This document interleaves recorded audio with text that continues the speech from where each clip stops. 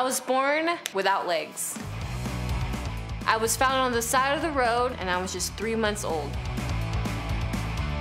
I love how I am, so I love the fact that I don't have legs. Obviously, I thought she was very attractive and very beautiful. You know, when haters say things, it makes you more wanting to do things to take them off. That's me.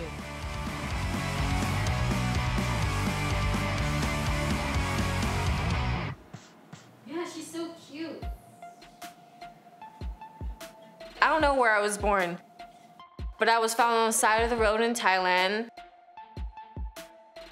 This is the area where I was found. So right behind the sign right there. And I was only 3 months old. This is the people who found me. They heard a baby crying and they went to go check it out with their flashlights and they found me. And I was wrapped in a blanket naked. I was crying and I had a lot of like debris and like mosquito bites. That's when they had to call the police department to take me to the hospital. This is Mei Chan, my second mother, the nurse who raised me as her own. I was so popular in the hospital. These were all the nurses that took care of me. I was very, very fortunate to have loving people who I can call my second mom, my aunties, my uncles. They raised me as their own. They agreed to find an adoptive family for me, but not a lot of people want to adopt kids that have a disability. It's a lot of work, to be honest. It took my adopted mom time and class and teaching to understand how to take care of me. When I came to America, I would talk to myself in Thai in front of a dishwasher reflection of myself because I have nobody else to talk to. She was the one that encouraged me to do things on my own and be an independent woman as I am today. Once I started speaking English, I started making more friends. I started skateboarding age 9. Being really free spirit and carefree and wild.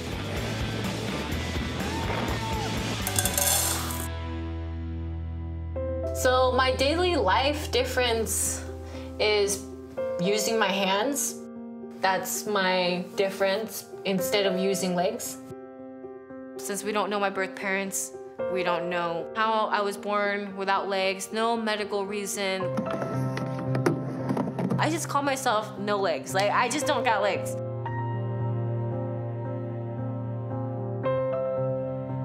I'm a half woman.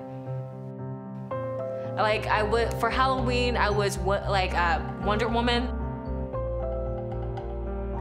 And I was like half Wonder Woman.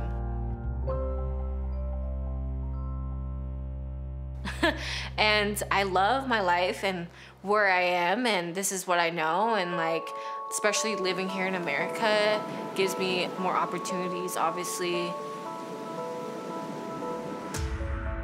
My first approach about modeling was when I was only 17 years old. I feel like there's a cool factor of me. It really did impact me in the long run. Look what I'm doing now. I just did the New York Fashion Runway in 2021. The modeling did lead to acting.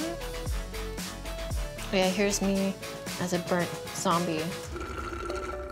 Yeah, that's me in makeup for The Walking Dead. I was in Hawaii Five-0. I was Rosie Valera, the wounded veteran, and I was in Code Black, playing someone who got hit by a car that ran into a market, and I lost my legs and I died. And I want to do more movies because I feel like they haven't seen someone without legs that's an actress in a movie, especially being Asian. That's really an important role for me too. Not just that, but I'm freaking capable and skater.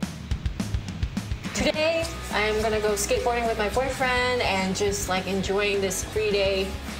Kanya's extreme sports side was definitely one of the many things that attracted me to her. Yay. skating.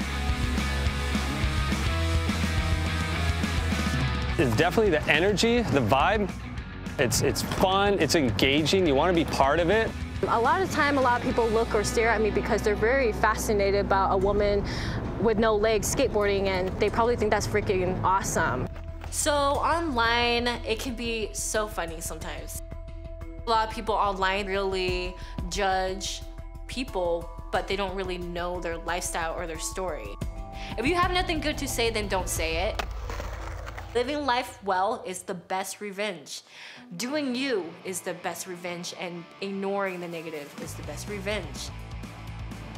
So my message for other people with disabilities is see what you love doing, what makes you happy, and be out there and be active as much as you can, just focusing on yourself.